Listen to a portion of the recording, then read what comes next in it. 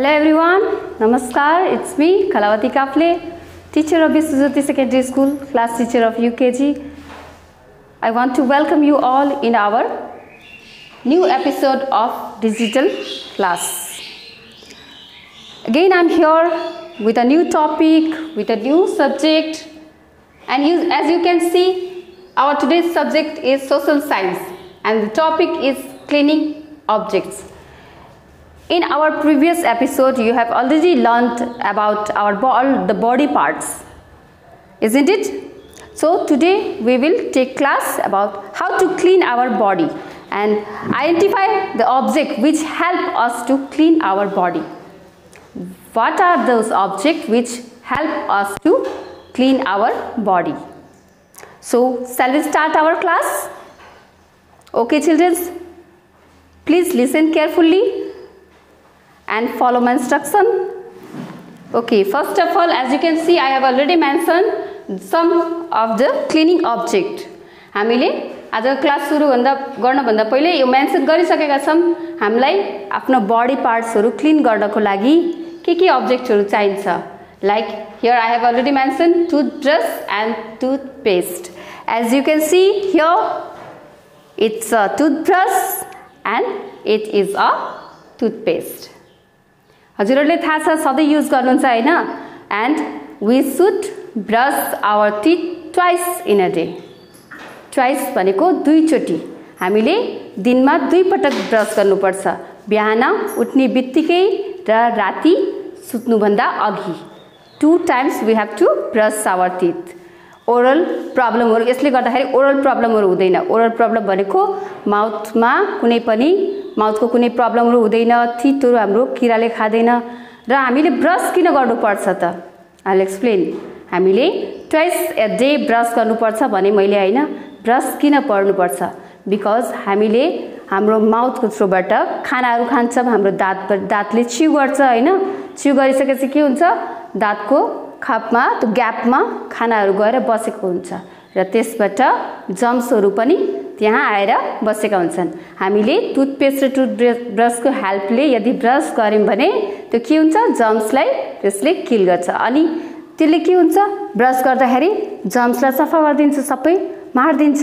अनि यदि हामीले त्यो इनहेल गर्यौं, भित्रतिर लियौं, थुक्ला निल्यौं भने के हुन्छ?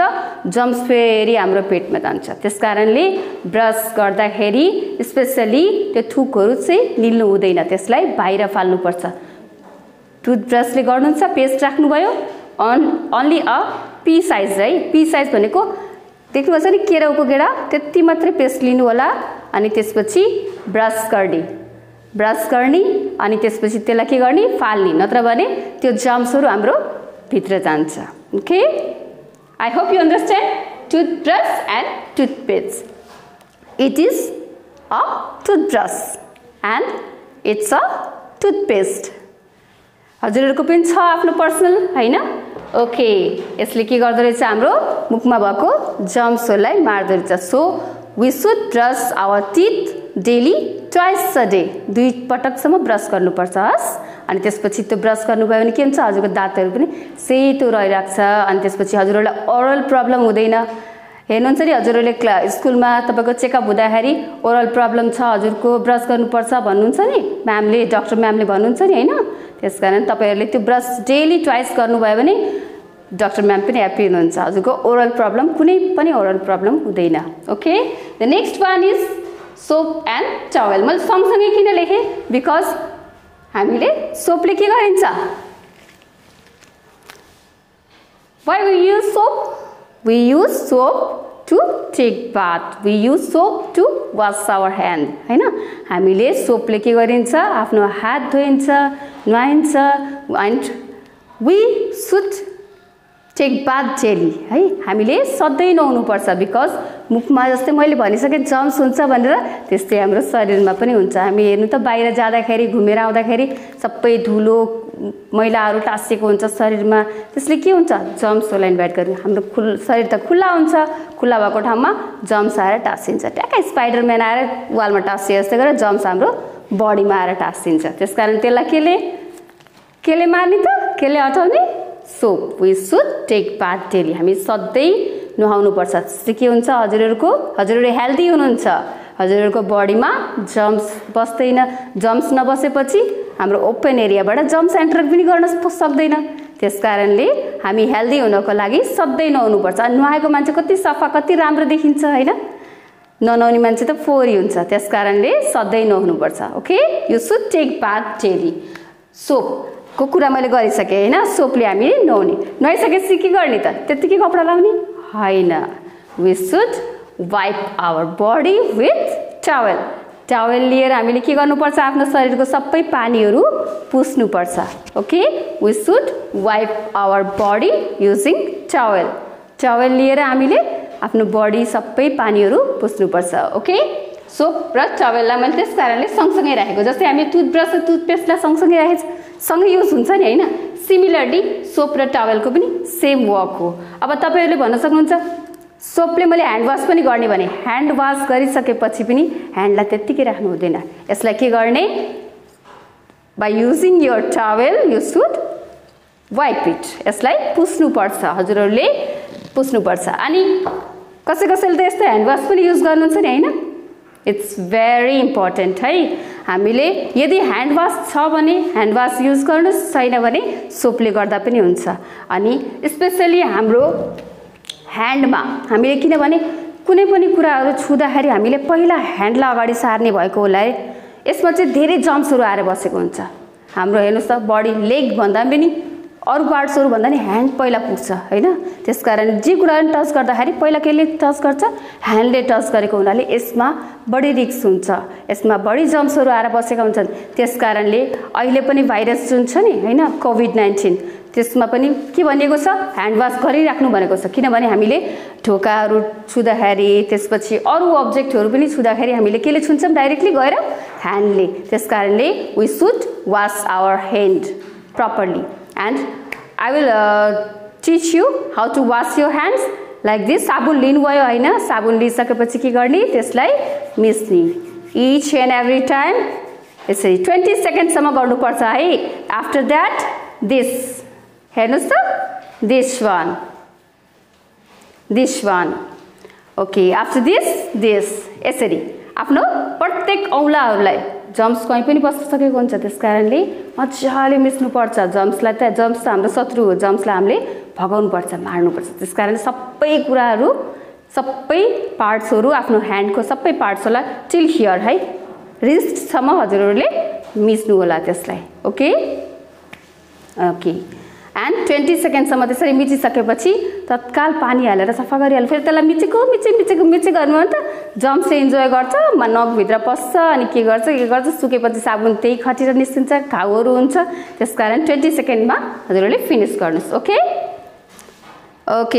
After that soap and towel.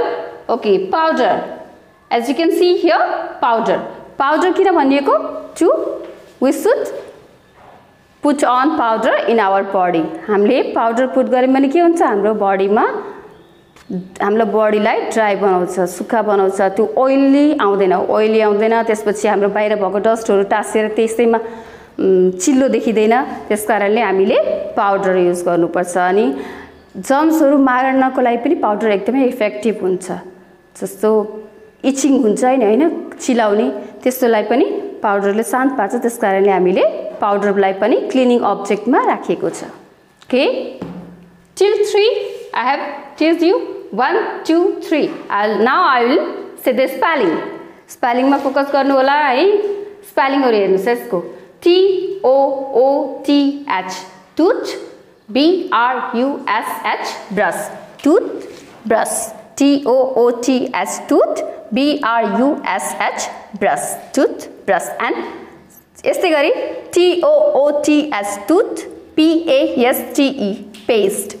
टुथ भनेर किन भनिएको भने हामीले एउटा टुथलाई मात्रै मेन्सन गरेर एउटा भनेर टुथ लेखिएको, त्यसलाई टुथपेस्ट माझ्नलाई सबै दाँत माझ्ने हो बस भन्दाखेरि टुथपेस्ट भनेको छ। टुथ भनेको सिमिलर, एउटा दाँतलाई चाहिँ टुथ भनिन्छ, तर माझ्न चाहिँ सबै दाँत माझ्नुपर्छ, एउटा मात्रै माझेर बस्ने हैन नि। फेरि टुथ लेखेको मैले एउटा दाँत मात्रै माझ्छु भनेर हुँदैन। प्रपरली आफ्नो पुरै ओरल फङ्सनहरु, ओरल भित्र जुन माउथ भित्र छन् नि दाँतहरु सबैलाई माझ्नुपर्छ। ओके, द सेकेन्ड वान हामीले के भन्यौं, सेकेन्डमा के थियो, यो This one, soap. S-O-A-P, soap. S-O-A-P, soap भनेको साबुन. T-O-W-E-L, towel. T-O-W-E-L, towel. Similarly, next one is powder. P-O-W-D-E-R, powder. हैन? ओके. अब जस्तै हामीले टुथब्रश र टुथपेस्टले ब्रश गर्यौं, त्यसपछि सोप र टावलले हामीले नुहाएर आएर वाइप पनि गर्यौं. After that we put on powder, हामीले पाउडर पनि लायौं. त्यसपछि के गर्ने? Hair oil. This one, hair oil. हामीले हाम्रो कपालमा हेयर ऑयल लाउने. ओके, हेयर ऑयल लाए भने कपाल राम्रो हुन्छ. अनि त्यसपछि जिग्रिङ्ग परेको कपाल भन्दा चटक्क मिलेको कपाल राम्रो पनि देखिन्छ हैन? It's makes you beautiful and handsy too. Powder, hair oil. H-A-I-R, hair, O-I-L, oil. यसको मिनिङ हेर्नुस् है. हेयर भनेको के हो? के थियो अरे हाम्रो हेयर भनेको? कपाल. हेयर मिन्स कपाल. ओइल भनेको तेल. हेयर ओइल भनेको कपालमा लाउने तेल. हेयर ओइल भनेको त्यसै कारणले. Okay, the next one is, अब कपालमा तेल त लाइहाल्यौं. तेल लाएपछि के गर्ने त? We should comb our hair. We should comb our hair. हाम्रो कपाललाई के गर्ने? तेल नुहाउनु भयो, ब्रश पनि गर्नुभयो, नुहाउनु भयो पनि, त्यसपछि तेल पनि लाउनु भयो, तर कपाल कोर्नु भएन भने कसरी राम्रो देखिन्छ त? त्यसकारणले हामीले के गर्नुपर्छ? कपाल पनि कोर्नुपर्छ. अनि you should learn to comb your hair. आफ्नो कपाल चाहिँ आफै कोर्ने सिक्ने है. Okay, next one is comb. काइयो चिन्नु भयो? हजुरहरुको घरमा पनि छ नि हैन? Okay, comb. कोम्ब भनेको काइयो. After that, what is this? Can you identify this? के होला यो? It's a nail cutter. Nail cutter. N-A-I-L, nail. Nail भनेको नख.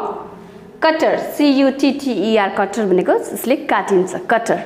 Nail cutter भनेको नख काट्ने. Okay, nail cutter. यसलाई nail cutter भनिन्छ. हामीले nail काट्नु किन आवश्यकता छ त? किन आवश्यक छ nail काट्नु? बिकज हाम्रो नेल लामो लामो भयो भने के हुन्छ? त्यहाँ पनि फोहोर आएर बसेको हुन्छ र जहाँ फोहोर हुन्छ जम्सलाई त्यही मनपर्छ. त्यसकारणले हामीले हाम्रो बडीमा कतै पनि फोहोर राख्नु हुँदैन. फोहोर राख्यो भने जम्स बस्छ. अनि while you are eating your मिल, हजुरहरूले जब खाना खानुहुन्छ नि के गर्नुहुन्छ? मुस्नुहुन्छ कि मुस्नुहुन्न? हातले. हातले मुस्दाखेरि के भयो त? जम्स पनि हाम्रो खाना सँगसँगै बस्यो. ए रमाउँछ, उ त खुसी हुन्छ. ओहो, मलाई त खाना सँगसँगै लानी भयो पेटमा गएपछि मैले त ढिसुम ढिसुम गरेर उसलाई बिरामी बनाउँछु भनेर झन् खुसी हुन्छ.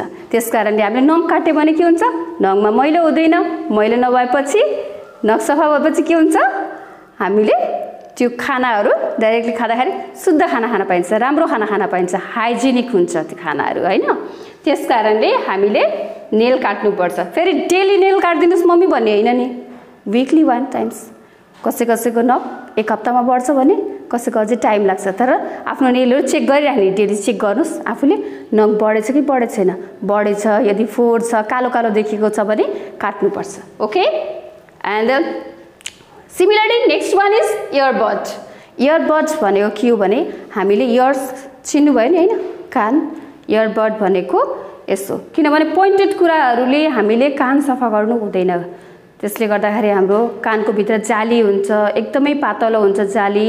त्यसलाई यदि हर्ट भयो भने हामीले कान सुन्न छोड्छौँ. त्यसकारणले एकदमै सेन्सिटिभ हुन्छ. कान सफा गर्दाखेरि हजुरहरू त सानो हुन्छ, आफूले गर्दै नगर्नुहोस्, मम्मी बाबालाई गर्न दिए पनि अरू पोइन्टेड कुराहरूले होइन, यस्तो इयरबडले गर्नु होला.